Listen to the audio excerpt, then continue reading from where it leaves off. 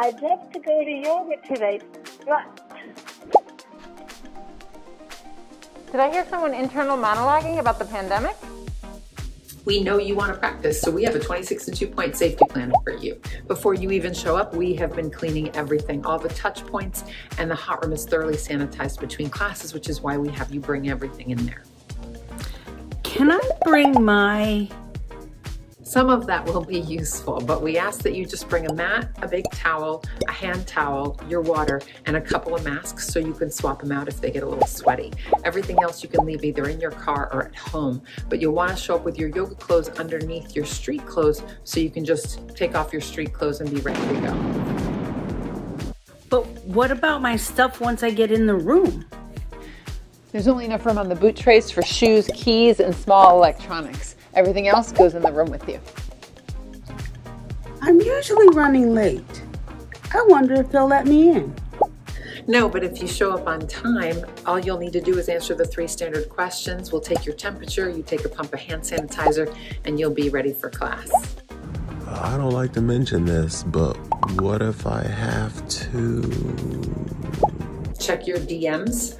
Yes, you can. Just be efficient, no dawdling. In New Haven, you'll knock before you enter to make sure nobody's in the bathroom and leave to the left. And in Madison, you flip the sign when you head into the bathroom to occupied and make sure you flip it back to unoccupied on your way out.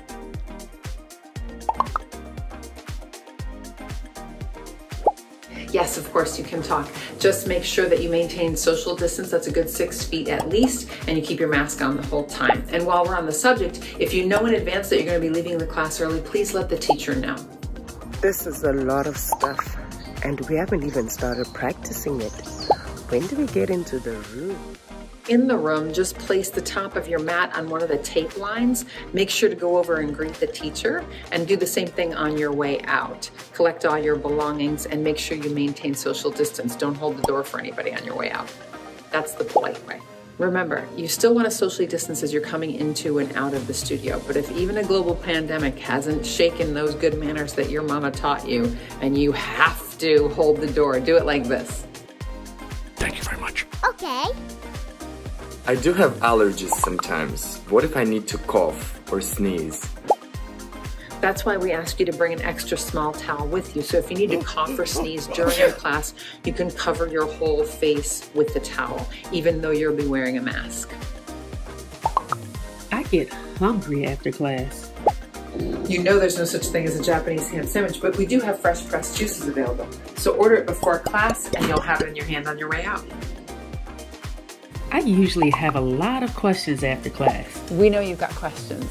And because for everyone's safety, we want to keep you in the studio for the shortest period of time possible, it can be hard to remember it in the moment. But we want you to say whatever you have to say to our face. So we have virtual office hours every week. It's right there on our virtual schedule. And if our schedule doesn't match up with your schedule, just give us a shout out at info@truebikram.com. We'd be super happy to schedule a time to connect with you. You know, a Japanese ham sandwich would be really good right now. Did I hear myself inner monologuing?